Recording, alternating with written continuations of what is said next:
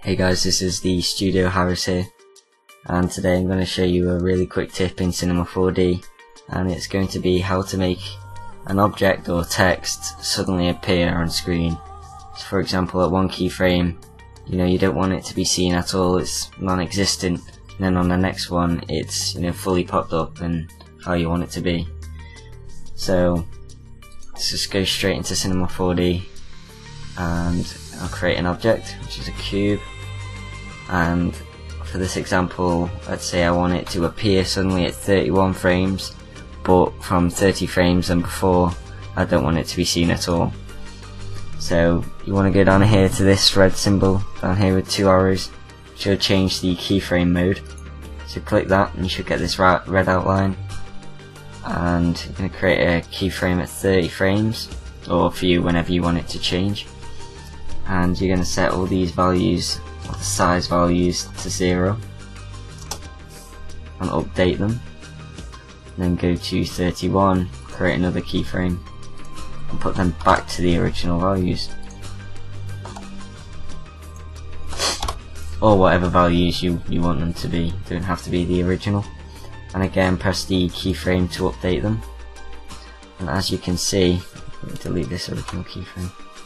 As you can see, the cube is non-existent, and when you get to 31 it suddenly appears. And the same goes for text. I suppose I can quickly show you. Yeah, say I want this one to appear at 60.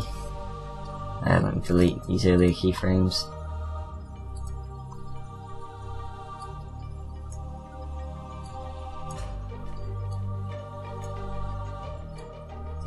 Right, so let's go back on this, sorry.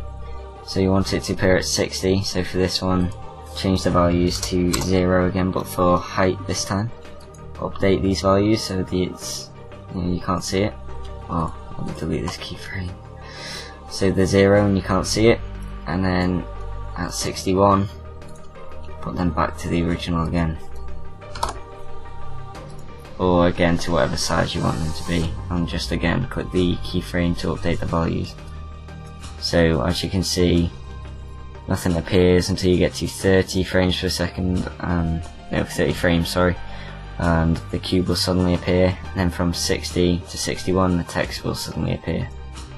And to have these sort of expanding, if you like, I'll show you now. Just move the original keyframe of the two further away,